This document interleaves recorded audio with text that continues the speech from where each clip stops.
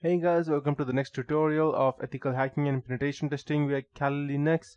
So in this tutorial I'll be teaching you about the credential harvester method of social engineering.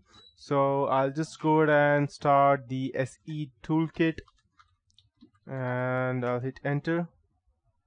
And once you go and see, you can see over here the social engineering attacks. Just type 1 and hit enter.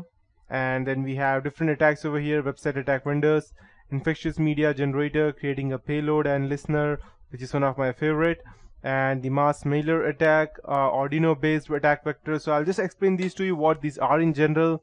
Spear phishing attack is targeting someone in specific, and that's what I taught you in the previous tutorial. In the second one, we have a website attack vector. So we have the Java applet attack method.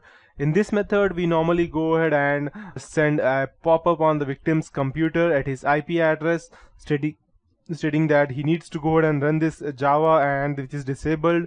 In order for him to go ahead and actually run this, he needs to go ahead and update this, and he will get some kind of Java error. Let me check if I have my internet up. I'll just go ahead and show it out to you.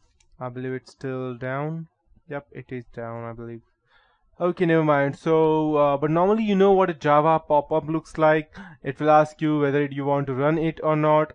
So, okay, fine, never mind. So once you go ahead and run that, it will ask you to go ahead and run that, and once you go ahead and run that, the payload will already be executed in your system, and it will remain till your browser is opened. So what the attacker needs to do is he needs to go ahead and quickly migrate it to any other specific task, so that if the browser is closed, the attack will still continue on. We have the Metasploit browser exploit method, attacking cookies and DNS cache memories. We have the credential harvester method, which I would be teaching you in this tutorial. The tab nabbing, webjacking, and multi-attack method is the best of all because it's a combination of multiple methods. And then we have the mass mailer attack. I won't be teaching you creating a payload and listener. I'll be teaching that you in the last, because that is the best of all. And we have the mass mailer attack. In this attack, we normally go ahead and send or DDoS a specific email ID with n number of emails, and that is 2, which I'll be teaching you in the next tutorial. And that is not that big, and it is normally DDoSing a person so that he won't be able to use his email ID, and redirect him only to go ahead and use one specific email that you want him to see, and then you will be able to attack him. And we have an Arduino based attack vector, and this is normally related to your, let's say, your Android operating systems and Android chipsets, which is the Arduino based. So we have these different types of attacks, and these are which I will be teaching you when we come to the Android hacking chapter.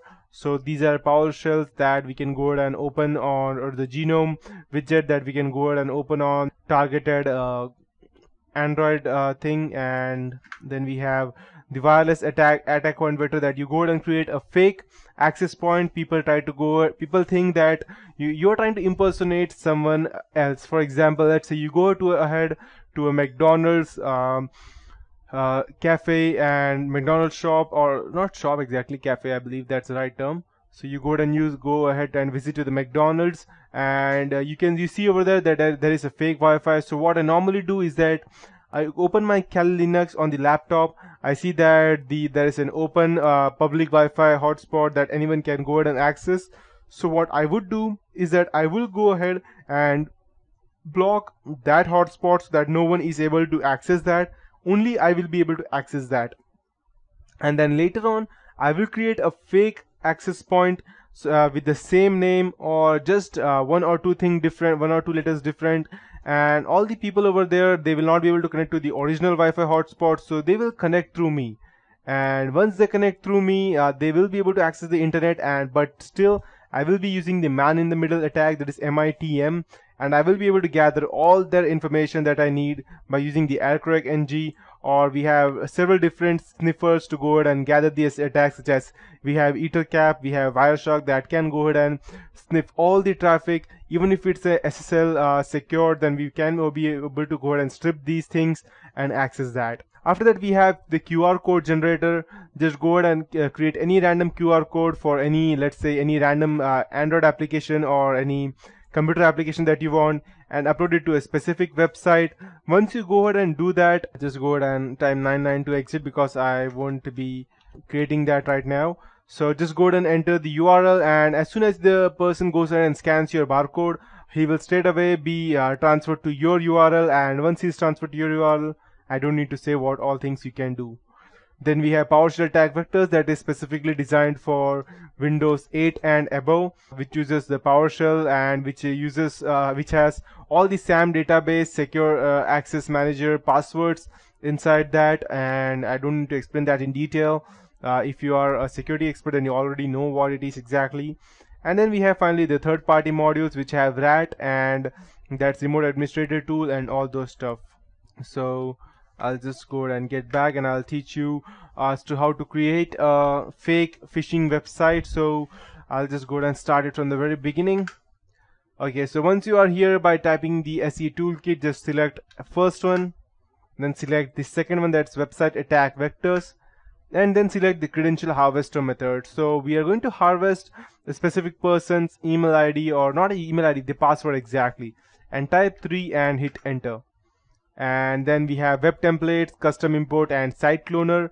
We want a specific site to go ahead and impersonate them, so I'll be selecting second, that's site cloner, and I'll hit enter. And then we need to go ahead and use the IP address, so I'll just go ahead and type ifconfig, and I'll be using my IP address so that when the attackers try to access, he will be redirected to my computer, and I'll hit enter. And we need the URL to clone. I believe let's check if it is okay, perfect. So I believe this is just a cached page. My net is still down, I believe. Okay, no, it's working perfectly. Let me test. Okay, fine, it's working perfectly.